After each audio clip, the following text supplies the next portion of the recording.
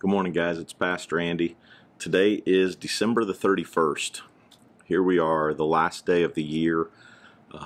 Tomorrow starts January 1st, 2020, which means we're not just entering into a new year, but we're entering into a new decade, and we're closing out a year and a decade today.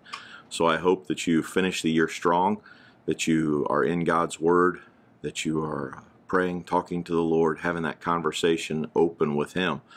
So many people talk about their daily devotions and their walk with the Lord, and that should look like something where you're spending time in God's Word, where He is speaking to you every day, and where you're spending time in prayer, speaking to Him, not necessarily coming to Him with your wish list and treating God like a genie in a bottle or something like that, but where we are conversing with God about everything. We're bringing God into every area of our life. That's what prayer is, bringing God into every area of my life. Not just a certain few, but bringing God into everything. That's what Paul said when he said pray without ceasing. That means not that you're walking around with your head down praying all day, or that you're, spending hours and hours and hours and all day in prayer. It means that you're in an attitude of prayer all day, where you bring God into every area of your life. There's nothing that's off limits to Him. So I hope that you have that as a priority for next year, starting off January 1 tomorrow, to do that with the Lord, to have that time with Him every day.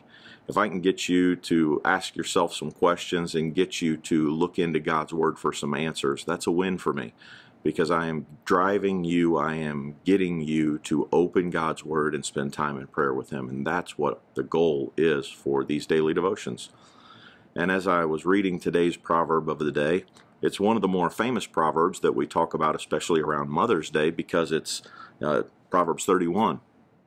And we've all heard about the Proverbs 31 woman and all those things. And it talks at the beginning of the chapter, the sayings of Lemuel, where he's being told about alcohol and how a king is supposed to protect people who are underneath him. And then you come to verse 10 and it says, "Who can find a virtuous and capable wife? She is more precious than rubies.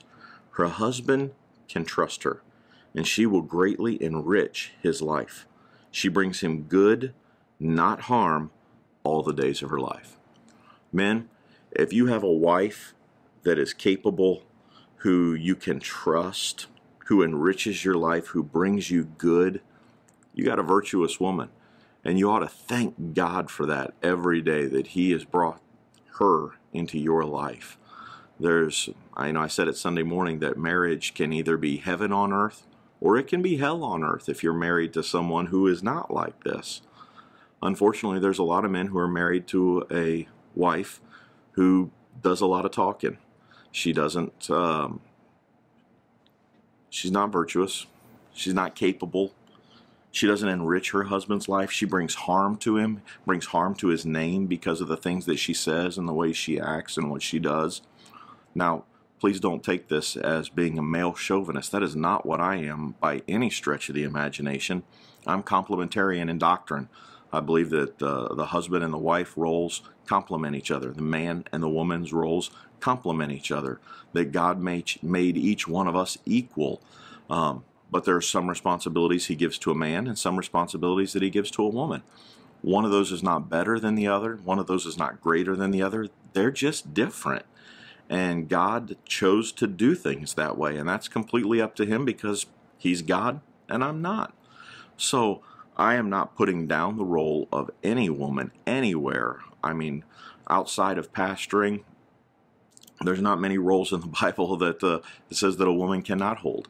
So I think our church is very balanced in that we have ladies who serve in all kinds of ministries, and we have men who serve in all kinds of ministries. I love that about our church. We're very active involvement from our congregation. But men, the whole point of this morning, thank God for your wife, because without her, you'd be a mess, if we're honest. I know I would be. I know me personally today, I'm thanking God for the wife that He brought into my life. How she enriches me, how she helps me, how she partners together with me, and how we have a great marriage. I love my wife, and I thank God for her. Men, I hope you feel that way, and I hope you tell your wife today how much she means to you and how she enriches your life. God bless you. I'll see you next year.